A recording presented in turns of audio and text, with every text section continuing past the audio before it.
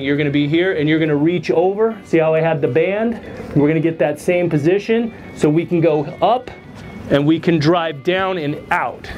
That's how we get that finish in the glide. Nice and easy again. The throwing chain reaction system.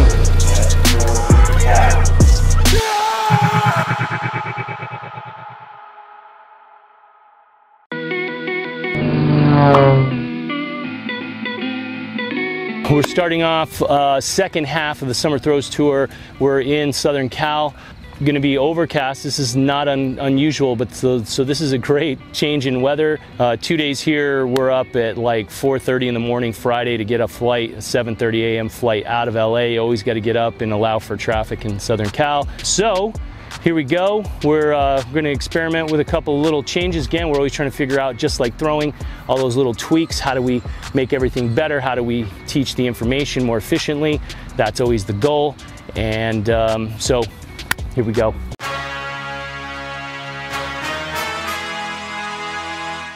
So look at where my knee and my hip are. Everything's in front.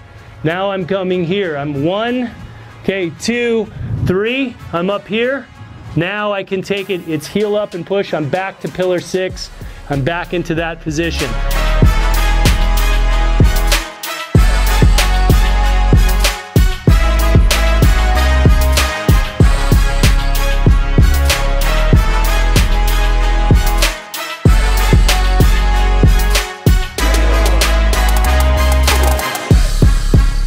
Pillar connection is 1, 2. So we basically think now from a wind 1 to a 180. How does that work? We have our band will be long. We're going to shift. So you'll feel this foot turn, hinge, shift, 180. So we're at midway day 1 here in SoCal. Great. We got about 65 athletes today, which is good. It's about our standard size for Southern Cal, and looks good. I always think it's fun. You know, it's a lot of information. We always talk about that, and when we start to put together the throwing here in a minute, it's going to make a big difference. But some beginning throwers, some kids who've never thrown, and they're moving so well, it's really good. And that's obviously always a reflection of the athlete's ability, and as well as we like to think, you know, the structure of what we're teaching. Again, we do our drill bands. We can really see certain kids. It really kind of forces them to feel the throw a little better.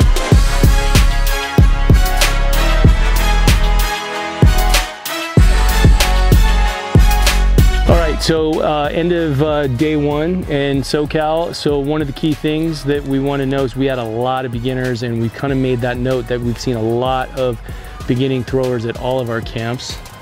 Good day 1. Weather out here is just fantastic. We're going to be wrapping up. Got a private session now. I'll be doing a little more commentary, some thoughts on the day.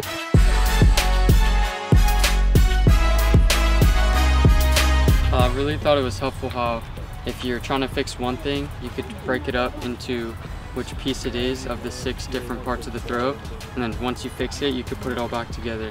The length especially helps because like it gives you time to like hammer in all the like drills and to make sure you get everything right, and you're able to do it when you have the disc in your hand.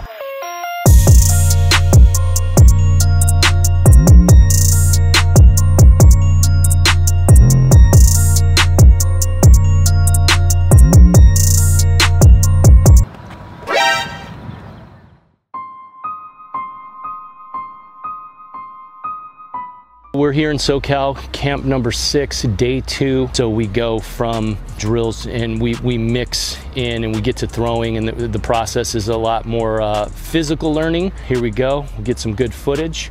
Gonna be a good day. Southern California weather's always great. We are really enjoying, and here we go. Let's check it out.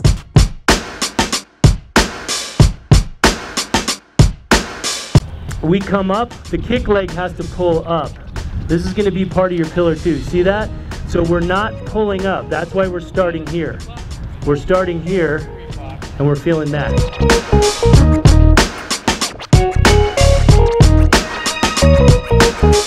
Come around and stop both people, whether you're a glider or rotator. See where the arm's stopping? That's going to be the key, and you feel the delivery side go out into the throw.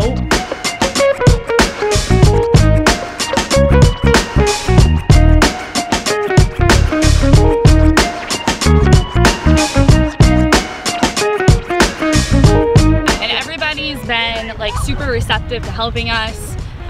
Whether that's been like from a coaching standpoint of like, hey, when you're looking at your athletes, like look for this, like do you see that? But then also stepping into like the role of an athlete and doing it, super helpful too. I think the camp like really helps you with your form and gets like every little detail down. This camp has really shown me that like it's not about how much power you put into it, it's about the technique and not just like what you're doing.